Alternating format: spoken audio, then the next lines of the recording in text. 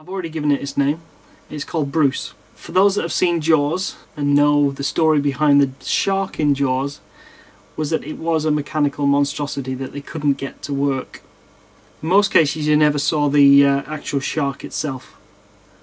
You saw the fin. They were hoping to do a few other things with it, but it never worked.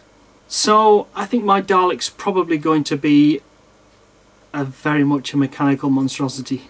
It may end up as a big pile of MDF and fiberglass, but fingers crossed it's going to be fully grown Dalek, hopefully by summer 2010.